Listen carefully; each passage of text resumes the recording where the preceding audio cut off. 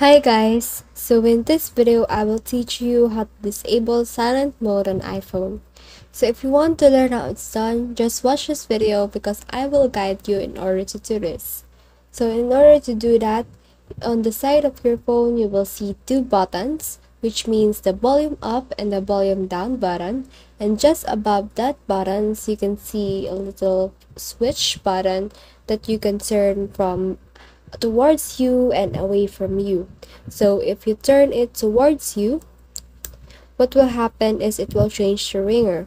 And if you turn it away from you, then it will turn from silent mode. So what you need to do is to just click on that button and turn it on or turn it off in order to change your silent mode or ringer mode. You might need to remove your case for this because sometimes a case will make it harder for this button to press. The next thing that you can do is to make sure that on your settings, and when you head over to your sound and haptics right here, make sure that your ringer and alerts is in the full range. So let's try to put it in the full range.